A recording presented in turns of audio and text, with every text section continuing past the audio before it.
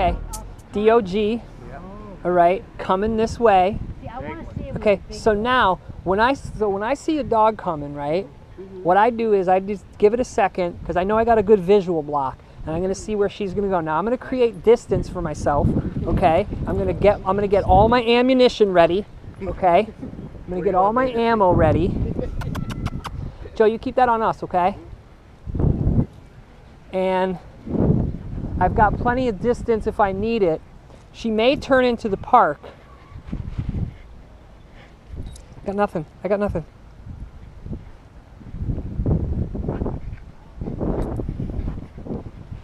Yes. Yes. Yes. So we're going to get a really long duration. Yes.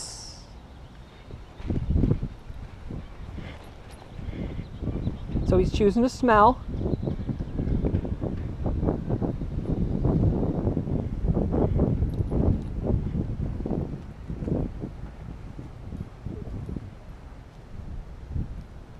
Yes.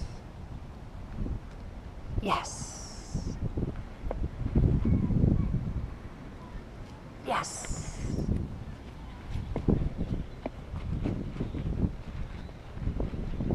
Yes.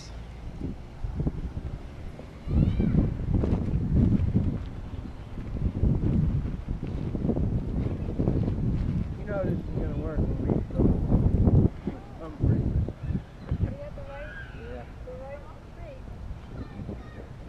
Yes. Yes. But he's not barking, and he's not like going nuts. Yes. He's got that. Yes. And we've got a long duration. I mean, this dog has been in the mix for a minute here. Leave it all the way. The other dog didn't even notice him, right? Yes. Okay, good boy. Okay. Come on, bud. You're okay. You're okay. He just wants to play with You're okay. You can go smell down here.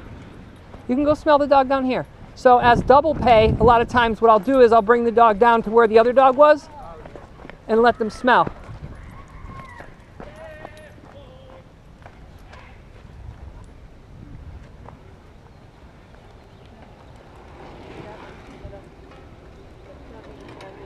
So he's so fixated on that scent, he didn't care about the bikes. Look at him. He's just taking it in. So this is kind of a way for him to meet that dog, right? Because the dog urinated here, so he can take that information in. No, and I do that a lot. I'll do what I call double pay.